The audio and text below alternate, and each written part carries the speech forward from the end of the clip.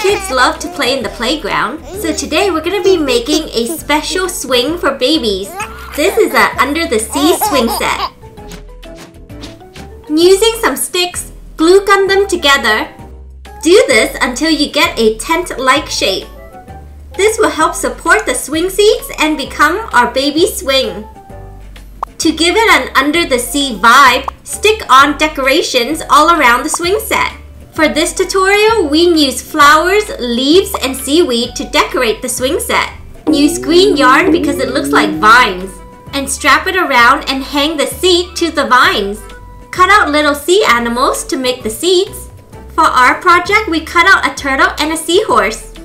Now that our swings are complete, it's time to put the baby on. Our baby Katie is sitting on the turtle and swinging back and forth and having so much fun.